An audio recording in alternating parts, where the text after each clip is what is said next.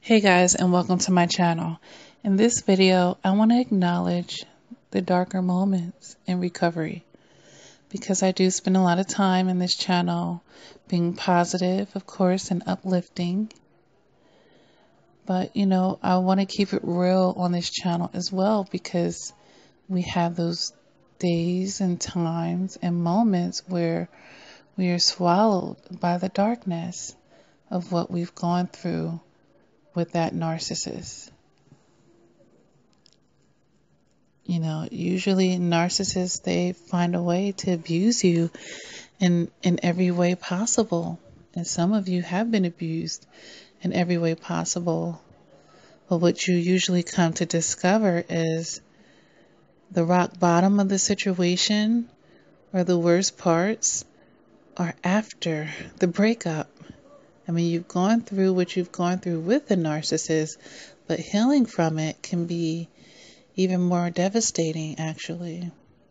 It could feel more devastating anyway, because it's always more than what meets the eyes. So as your eyes are opening and you're stepping out of that fog, you're starting to see things for what they were. I mean, when you were in it, you were kind of in a certain kind of an ignorance. But now that your eyes have been opened and you're actually seeing the magnitude and the level of disrespect and how dirty you were done, all the deceit and the betrayal, the lies and the games, and you're really seeing what you were, and you're seeing that these were transactions, that the narcissist was just trying to play chess with you at that point. And they want to stalemate you, that's for sure. Have you backed right in the corner with nowhere to go. You're going to feel violated. And you're definitely going to feel betrayed. I mean, they rape your soul, basically. And there are instances where they rape you in other ways as well. Because they're raping your soul, they're raping your emotions, they're raping your finances,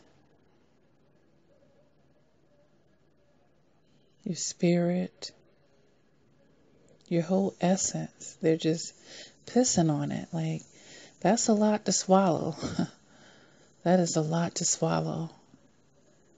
And that's why oftentimes in recovery, you'll feel like you're going further down that rabbit hole and you're getting further into that dark feeling. And it's hurting you more because you're realizing more of the situation. You're starting to see the whole picture. Because narcissistic abuse tends to be something that unravels, if you will. Because it's always more than what meets the eye. So I wanted to make this video to just acknowledge it for that person out there that, maybe in the beginning process of the healing, or maybe they're far into the healing process and they're just having one of those days, one of those moments. Because it happens. When you've been through a traumatic experience, you can have days, times, and moments far after the fact to where you're not feeling good. And you start getting a little consumed about what you went through. As far as you've gone in the healing process, this could potentially happen to you. And something could trigger you. Usually, when you have consequences that are continuing after the fact, these triggers become more susceptible to them. Prime example, if you have children or a child with a narcissist and this narcissist was irresponsible and now you're carrying that financial burden all by yourself and it's devastated your finances, or you've had to make severe and just gone afar and above and beyond just to break even or just to try to maintain and stay afloat and take care of this child or children, while the narcissist is, just with their next victim, doing what they do. So every day you're having reminders when you have to go work a double, when you go pick up a third job, or when you make another sacrifice of something that you wanted, so that you can keep taking care of the child by yourself. When you're in that type of setup, you're going to have days, times where you feel depressed or you feel down about it. Because you're going to know, connecting the dots. Okay, why is this so hard on me? Oh yeah, because I had a child with a narcissist that's not going to do shit and pull their weight. Oh yeah, that's why it's so hard on me. And there's no end in sight to that unless something dramatically changes in your finances or you get a windfall into your life, which is anything is possible, of course. But yet and still, and in the meantime, you're going to feel some kind of way about that. And that's just one example. There have been people who didn't have children with a narcissist and they were still financially devastated. Maybe, they overextended themselves to the narcissist and the narcissist stole from them.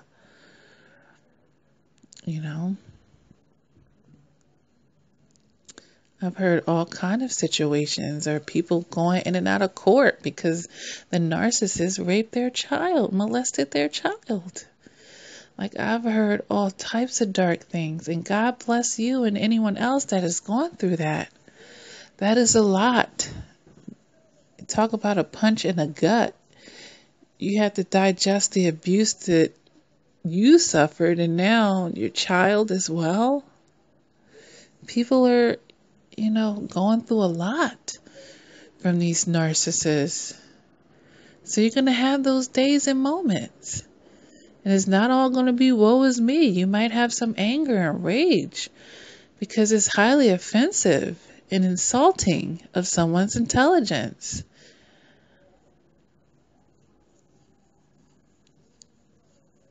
It's not uncommon to have anger and rage. You might even envision killing this narcissist over and over. Some of you might get into those type of places and have to pray really hard to get out of that space. Because that's not how you typically are. That's the enemy right there. Because the enemy is working through the narcissist. They want you to do something like that so they can get two souls. Okay? They want you to do it.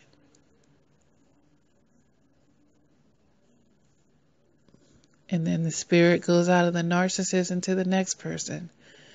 They find another body. But I wanted to make this a video, guys, just to acknowledge it, because I know you guys out there, you probably got some anger and aggression. Get you a punching bag. I'll always suggest it to the women as well. When you have those feelings, you can just take it out, let that aggression out of you somehow. You don't need to be punching holes in your house or getting into fights with other people that don't have nothing to do with it. But sometimes we take things out on the people that's closest to us because we don't have an outlet.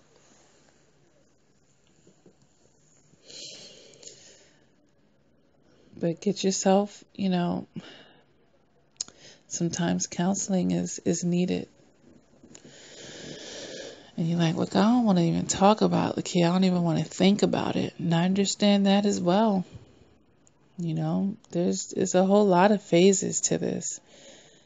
Sometimes we go through phases of wanting to be isolated, not want to talk to no people, not want to fuck with people like that. Because you're just done. You tried it, and, that narcissist might not have been the first person that burnt you. And you're just done with people. But in all this stuff, I just want to say that tomorrow is another day. Tomorrow is another day. And sometimes we need to take that day and that moment and be to ourselves And then, tomorrow's another day. You wake up feeling better. But it's okay to take that time when you need it. You don't have to walk around with this plastic ear-to-ear smile every day. We know that's not realistic. That's not real. Even people that haven't been through narcissistic abuse have their times and moments and days when they're not feeling up to nothing. It happens.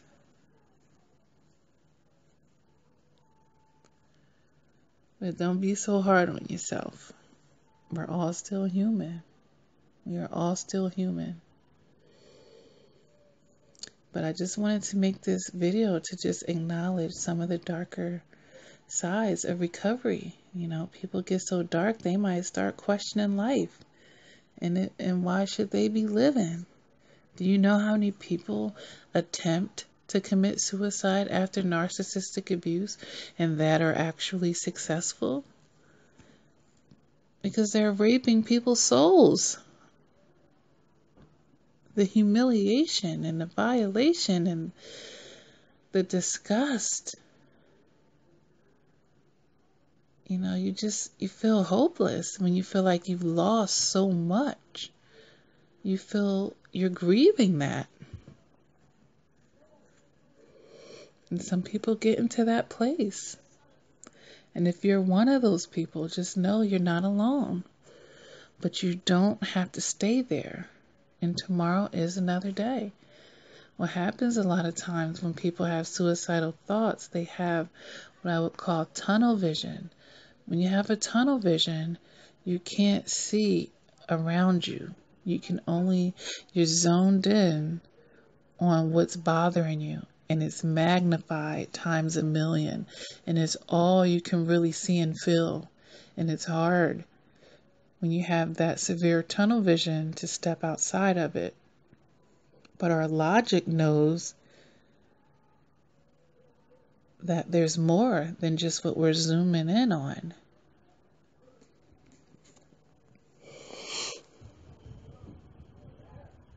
But we're further away from our logic in that moment. We're in our emotions and we're feeling hopeless.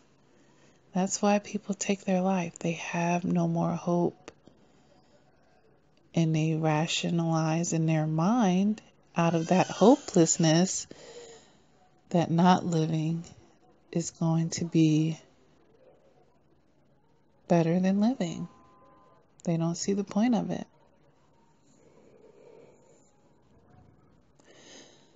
But that's just the dark energy trying to swallow you. And that's when you need someone to reach out to, or you need that perspective change. So I hope that you are listening to this channel and that you're able to listen to some of my other videos. I just wanted to make this video that you don't feel crazy. You're in very good company. Okay? You're in very good company. But any type of low blow that is being swallowed by the darkness, you can come out of it. And we all have those days, times, and moments. And it's okay to feel it. It's okay to be gentle with yourself and just say, you know what? I just need a day. I need a day to sit in this and just feel my feelings. And tomorrow's another day. Tomorrow's another day. I wrote a book called Silent Tears because I know about silent tears. Sometimes we cry in silence. And we're not sharing this much with people around us because it's private to us. The betrayal was so intimate to us. Because what's more intimate than a person's soul? What's more intimate than that? Than coming and fucking with somebody's soul and their spirit. You can't get more intimate than that. That's the whole person's essence and being right there. You can't. And then for that person to do that and you find out it was so impersonal. They went to the most personal part of you on an impersonal level at the end of the day. And that's baffling to us. But that's what happened. Because that's the only way that they could get that supply the way they wanted it. They had to get all the way as deep as they could into the nucleus of you so that they would get the best results possible. You know, there is no regards for that. Oh, this is somebody's soul. Oh, this is someone's spirit. Oh, You know, it's like someone that, wants something. Oh, there's some gold underneath this building, and right now it's a school on top of it with all these children, but I just want that gold. I'm willing to blow up that whole building to get to it. I don't care about all the children and the teachers inside of it. I want what I want. This is a narcissist. That one is a psychopath for sure. That's an extreme example, but people by any means necessary. By any means necessary. But I don't want to digress, guys. I just wanted to make this video to acknowledge those dark moments and those dark times that, they're going to come. And we think rock bottom is, when the narcissist discards us.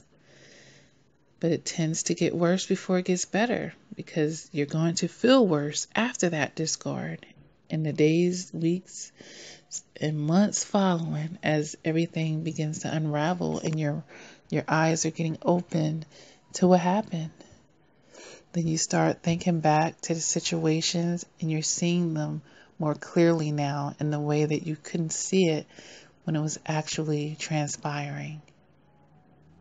And you're just shaking your head because now it's just clear as day to you. It's like, why couldn't I see that before? And you're just shaking your head. And sometimes that's all you can do is shake your head out of disgust. But I don't want to keep I'm going to keep going about this. But, it happens, guys. You're not weird. You're not crazy. It's not something wrong with you. You're human. You're grieving. And you've been through much. I mean, if you're still functioning and taking care of children or running a household, still keeping your independence and you're processing all of this and keeping it moving, God bless you. God bless you. And He is. Pray. I highly recommend the prayer. Call out to God when you get into those spaces and places. Get your Bible out, start reading it. You don't have to always run to other people. Run to God first. Run to God first. I used to run to people first. And I got smart.